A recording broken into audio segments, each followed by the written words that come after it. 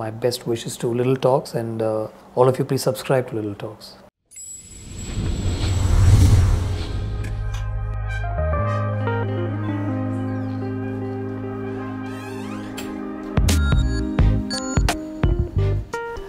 Hi sir. Hi sir. Happy Valentine's Day. Love you sir. Sir,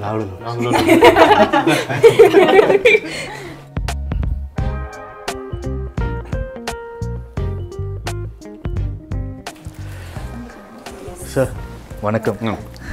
okay sir, and first of all வந்து LTRTக்கு உங்களை வரவேற்கிறோம் sir.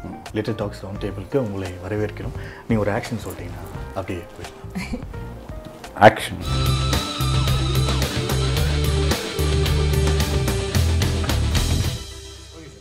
First வந்து Bakasuran.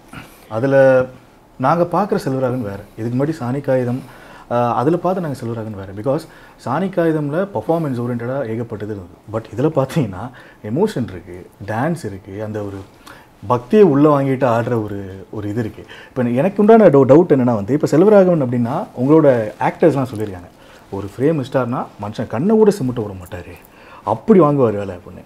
So இப்போ டேரக்டர்ஸ்க்கு செல்வராகவன் அவர்கள்ட்ட வேலை வாங்குறது இப்போ இருக்குது.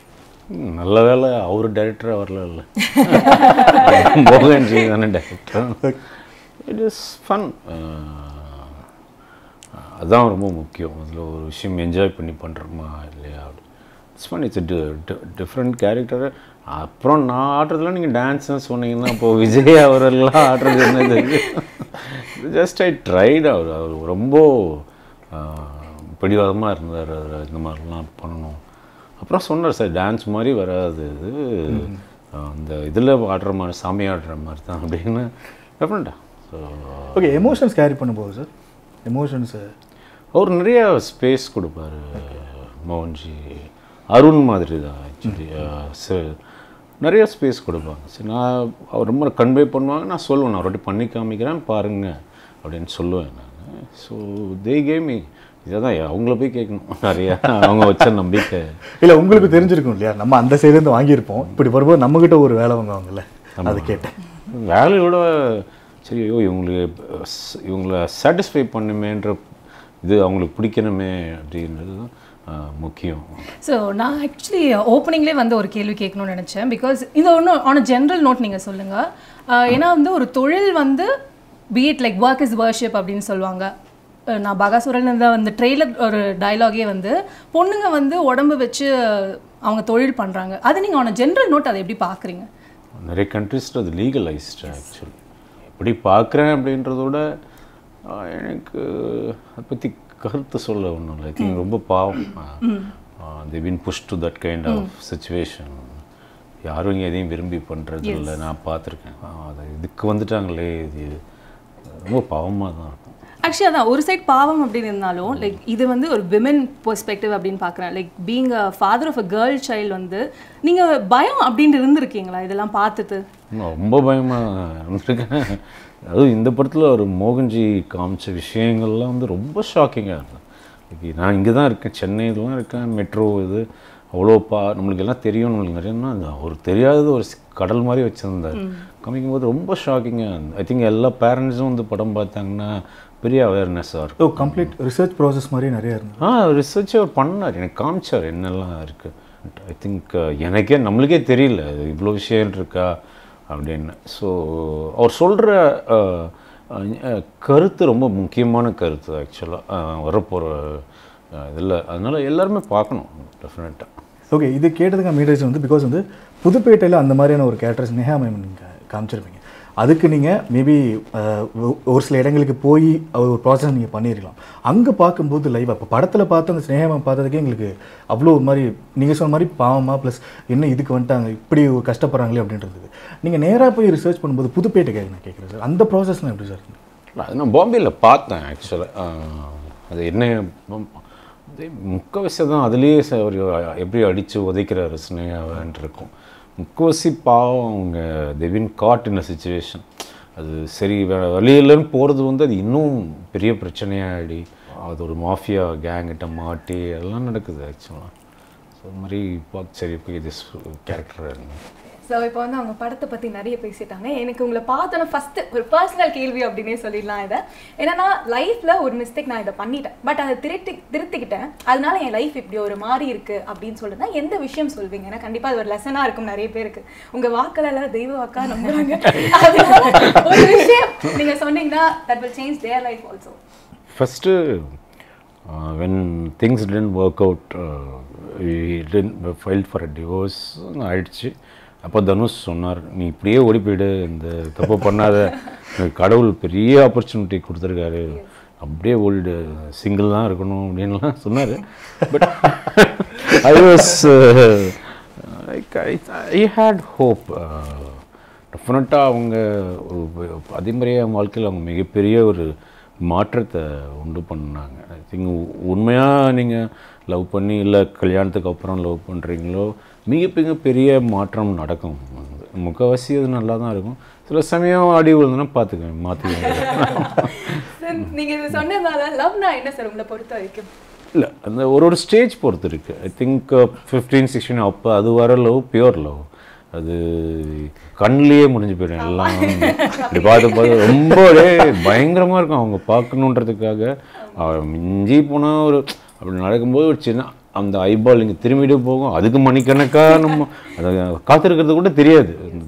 அப்புறம் தான் சுண்டு வரலே டச் பண்ண முடியாது. விஷயம் இல்லை, அந்த லவ்வோட இது மேஜிக் தான், பியூர் மேஜிக். அதுக்கப்புறம் வர லவ் எல்லாமே டிஃப்ரெண்ட். ஐ திங்க் பெண்களுக்கு ஒரு அந்த ஆண்கள் ஆகட்டும், அது ஆண்களுக்கு பெண்கள் ஆகட்டும், அது பர்சன் டு பர்சன் பொறுத்தது. சில பேர் ரொம்ப நம்மளை ரசிக்க வைக்கிறாங்க அப்படின்னும்போது ஐ திங்க் யாரெல்லாம் லவ் பண்ணுன்னு சொல்ல மாட்டேன்.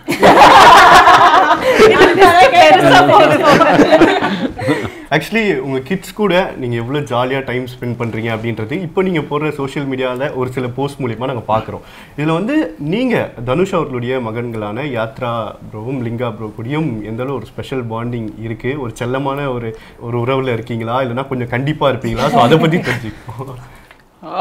அவர் தான் கண்டிப்பாக இருப்பார். நான் பெரியப்பா ஜாலியாக இருப்பேன்.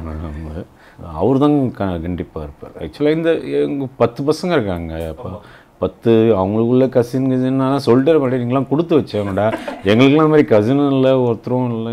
இங்கே பார்த்தீங்கன்னா 2 தெரு 4 தெரு தள்ளி ஒரு வீடு இருக்கும். அவங்களுக்கு பாட்டி வீடு இருக்கும், இங்கே ஒரு வீடு இருக்கும். அங்கே தனுஷ் அவர் இங்கே வந்துட்டார். இப்போது கொஞ்சம் ட்ராவல் பண்ணால் அக்கா வீடு இருக்கும் அவங்களுக்கு. ஸோ தேர் வெரி லக்கி. அந்த மாதிரி ஒரு இது இருக்கிறதுன்னு சொல்லி.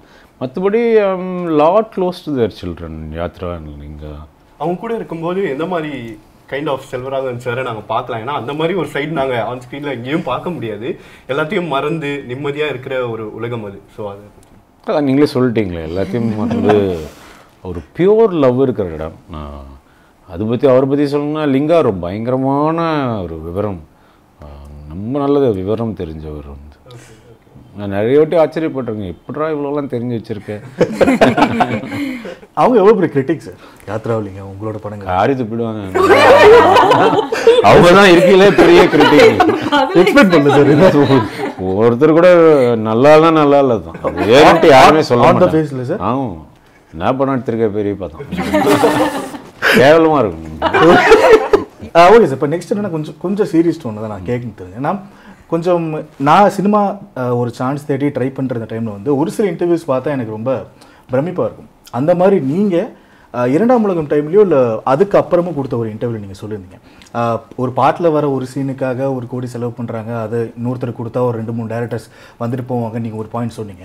எனக்கு அந்த பாயிண்ட் அப்போ பார்க்குறப்ப ரொம்ப பிரமிப்பாகவும் இருந்துச்சு. ஏன்னா சினிமா லேர்ன் பண்ணுற டைமில் ரொம்ப ஹாப்டாகவும் இருந்த பாயிண்ட் இது. பட் அது நாட்கள் போக போக இப்போ ஒரு வேலையில் இருக்கோம், உங்களை இன்டர்வியூ பண்ணுறோம் அப்படின்னு சினிமா ஓரளவுக்கு தெரியும், ஒரு நாலேஜ் இருக்குது அப்படின்னு பார்க்குறப்போ நீங்கள் சொன்ன பாயிண்ட்டுக்கும் இப்பயும் கம்பேர் பண்ணி பார்த்தோம்னா அது இன்னும் கொஞ்சம் ரெட்டிப்பாக தான் இருக்குது. ஒரு பேன் இண்டியாங்கிற ஒரு இது வருது.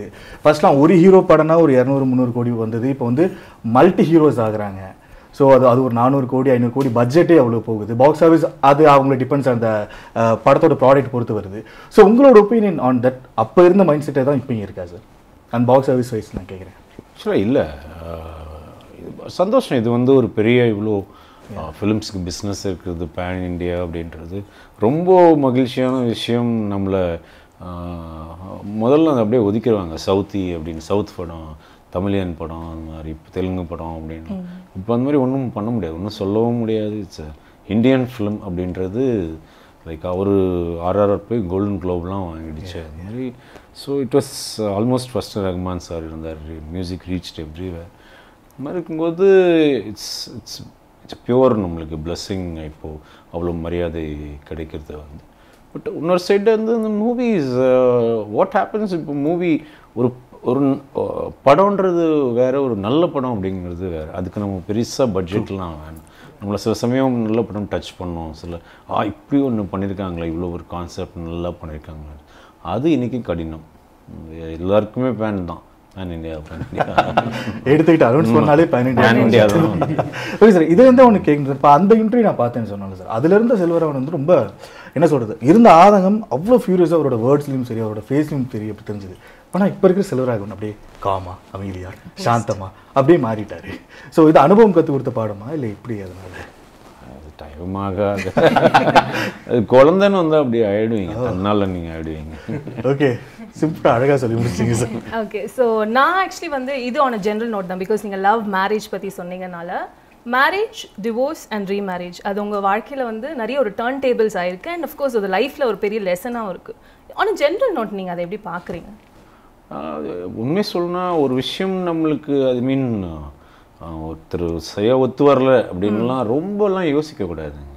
ஓகே, ரொம்ப சண்டை போட்டு அதெல்லாம் பிரயோஜனமே இல்லை. ஏதாவது ஒரு காஃபி ஷாப்பில் போய்ட்டு 2 பேரும் பிரிஞ்சிடுறது நல்லது. எனக்கு ரொம்ப ஆச்சரியம், இதுக்கிட்ட போய் சூசைட்லாம் பண்ணிக்கிறீங்க, இருக்கலாம் பெயின் இருக்கலாம்.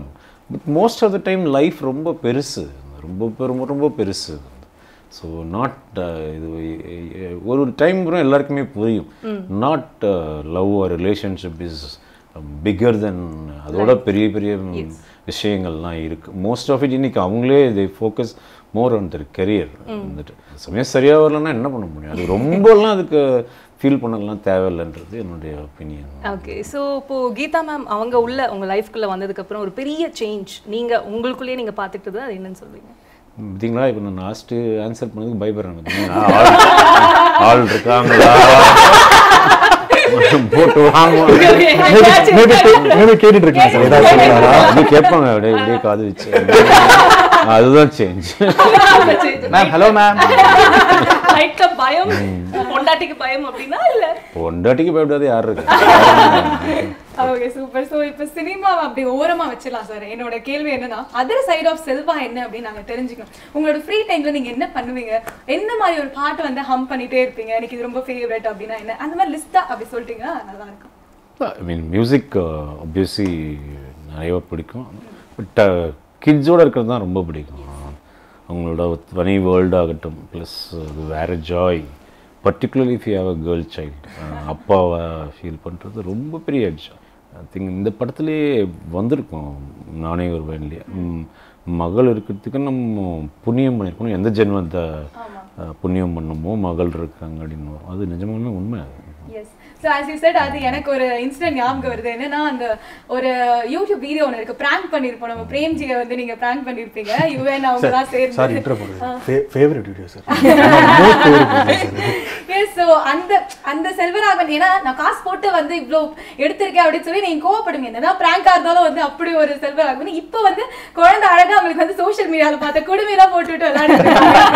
அந்த டிரான்ஸ்லேஷனை நீங்கள் எப்படி பார்க்குறீங்க? எந்த செல்வராகவன் உங்களுக்கு ரொம்ப பிடிச்சிருக்கு இப்போ? அன்னைக்கு அவர் முதல்ல என்கிட்ட சொல்லிட்டார், ஸ்டோரி, ஸ்க்ரீன் பிளே, டைரக்ஷன் எல்லாமே யுவன் சங்கர். அதுதான் பார்த்தேன், விடவே விடாதையா அவன் இன்னைக்கு அழுவணும். என்னோட அவங்களாம் பயங்கரமாக ஆக்ட் பண்ணியிருக்காங்க. அதுவும் யுவன் சொல்லவே வேண்டாம். சில சமயம் ஒரு சிலது பண்ணுவார், உண்மையாக ஒரு நாள் உண்மையாக சொல்கிறானே பொய்யா சொல்கிறாரானே இதுவாக இருக்கும். அவ்வளோ நல்ல ஆக்டர் அவர். ஸோ பெருசாக மாற்றங்கள்லாம் இல்லை. ஐ திங்க் லைஃப்னு வரும்போது நம்ம போக போக போக வாழ்க்கையில் மாற்றங்கள் தன்னால் இருக்கும், நம்ம தன்னால் அக்செப்ட் பண்ணிக்கணும்.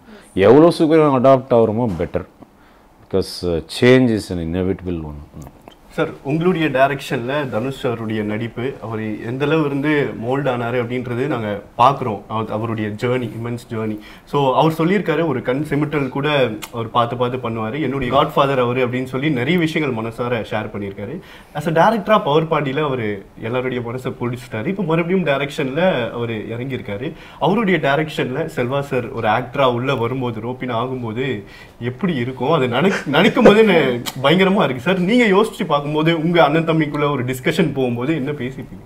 இதை பற்றி ரொம்ப பேசிக்க மாட்டான். பட் நீங்கள் சொன்ன மாதிரி நானே கேட்டேங்க, வெக்கமே இல்லாமல் கேட்டேன். இந்த ப்ராஜெக்டில் நான் இருக்கேன்னா எனக்கு தெரியணும். ஏன்னா ரொம்ப நல்ல கதை அது முன்னாடியே எனக்கு தெரியும். இந்த D50 ஆமாம், அது தெரியும் எனக்கு. ஃபுல் ஸ்கிரிப்டு தெரியும். நான் அவருக்கு கேட்கும்போது இருக்கணும், அது இல்லாமல் அந்த ரோல் பண்ணால் நல்லாயிருக்கும் அதுவும் சொல்லிட்டேன். அவர் பண்ணுறாரா இல்லைன்னு டைம் தான் தெரியும். சார் அவருடைய ஹியூமர் சென்ஸ் பயங்கரமாக இருக்கும். அவர் நார்மலாகவே மனசார பேசுவார். உங்களை சும்மா விளையாட்டுக்கு என்ன அப்போ பழி வாங்கினல என்ன பாடுபடுத்தினேன் வா வா அப்படின்ற மாதிரி ஏதாவது ஒன்று சும்மா ஜாலியாக கலாய்ப்பாரா? அது 4 பேர் பயங்கரமாக மாட்டினது. அது ரொம்ப க்ளோஸ், 4 பேரும் வந்து. ஸோ தனுஷ் ரொம்ப வாழ். Okay sir. நெக்ஸ்ட் வந்து ஒரு